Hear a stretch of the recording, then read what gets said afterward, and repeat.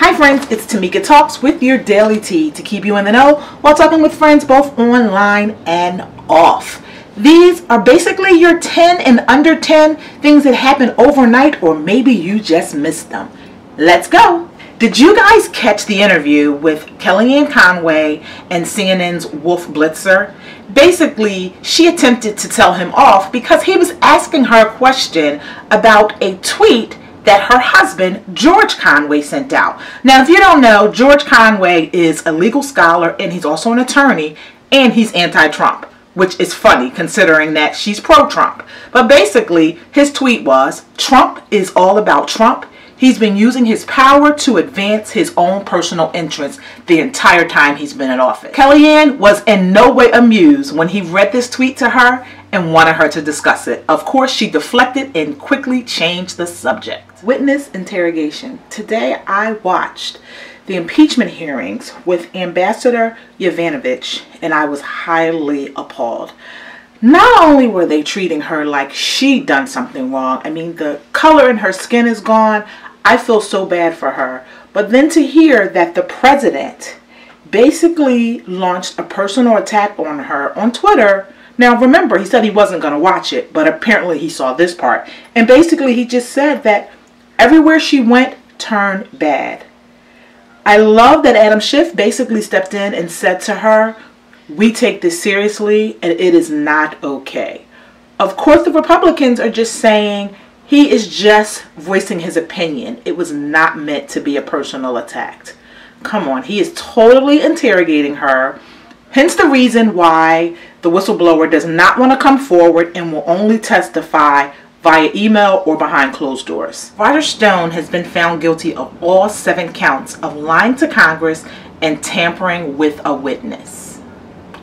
Tampering with a witness about his efforts to learn more about the anti-secrecy group WikiLeaks' release of hacked Democratic emails in the 2016 U.S. presidential campaign.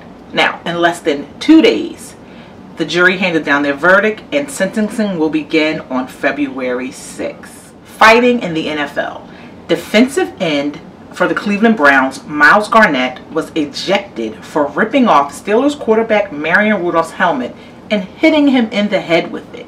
Well, the NFL has suspended him indefinitely while they render their decision, or if they're even going to let him back into the game. Now, of course, he's saying that he's sorry because hindsight 2020, he realized what he did was a really bad thing. Hoping that Mason Rudolph is okay, or at least will be on the mend soon. I am sending great vibes and warm wishes to Maya Rockeymoore Cummings as she prepares to have a preventive double mastectomy. Now, yes, she is the one that I spoke about yesterday as she made her announcement that she is planning to run for her late husband's seat.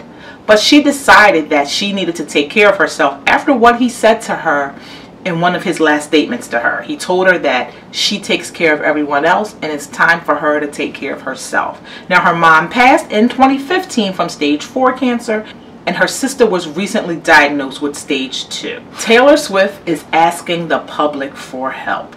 She's trying to convince her former bosses to allow her to perform her old songs at the upcoming American Music Awards.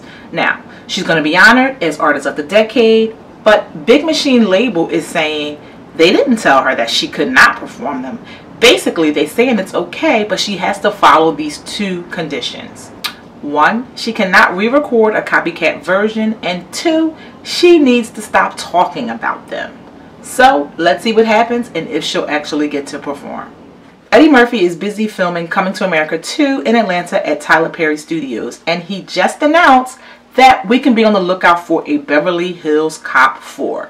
Yes, you heard it, Netflix has picked it up, and that means that Axel Foley is back. Congrats to Alicia Keys as being named the host for the 62nd Annual Grammy Awards in 2020. Do you think she'll wear makeup? And we also have to congratulate Sierra because she has leveled up as the next host of the 2019 American Music Awards. Did you hear that you can get paid to watch Hallmark movies? Well, basically a company wants to pay you $1,000 to watch a series of movies in over 12 days. Now, they're trying to see how Christmas movies affect the holiday traditions and basically how people like to watch them. That reminds me, which family won this contest were Disney, where you basically sat home and streamed Disney Plus all day. I'm sure they're happy. Can't wait to find out who it is. So we have to take a moment of silence for the California shooting that occurred yesterday.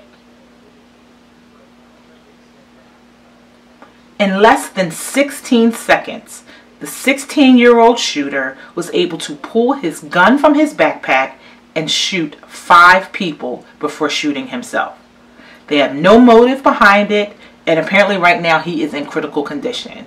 What they are investigating is apparently there was a change to the bio in his Instagram account, which initially said, "Saugus have fun at school tomorrow." So they're not sure if that is related, and they're investigating to try to figure out who actually changed it. Well, that's my 10 and under 10 for today. I'll see you guys on Monday. Have a great weekend.